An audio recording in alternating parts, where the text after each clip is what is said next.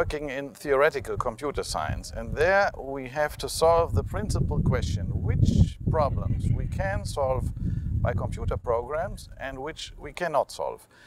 This is a very interesting field which was opened 70 years ago by Alan Turing, who presented the first examples of problems where we do not have programs which can solve them.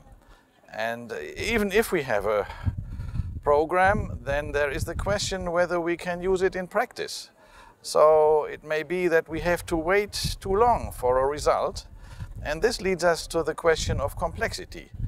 We have to think whether we have to work more on the program or whether the problem is so complex, so difficult, that we cannot have efficient solutions. I'm interested in the correctness of programs and in methods that allow to be sure that a program is correct. That means it satisfies the requirements which are given.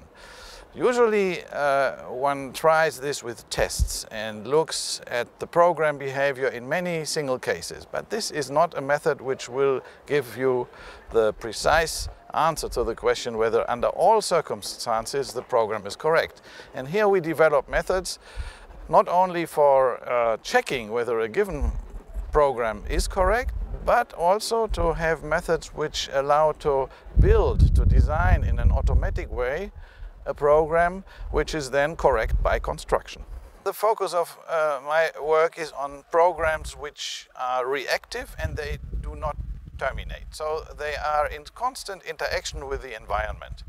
And such control systems, communication systems, they are used everywhere in, for instance, in airplanes, in control systems for airplanes, in control systems for nuclear plants. And for instance, in my own research, we have looked at the problem of managing huge networks of mobile objects, like mobile phones, so to make sure that if there is a desire to have a communication, that the management of the network allows to build up this communication without delay. Game theory is a theory which develops models for the interaction of several agents, players.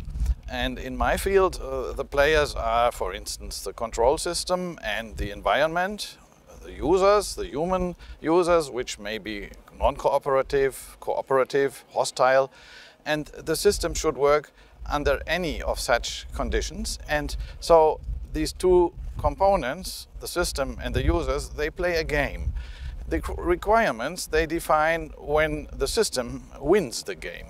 And what we do in our research is to build winning strategies for the system given the requirement, to make sure that under all actions of the environment, the users, the system will produce a run, a play, which satisfies the requirement.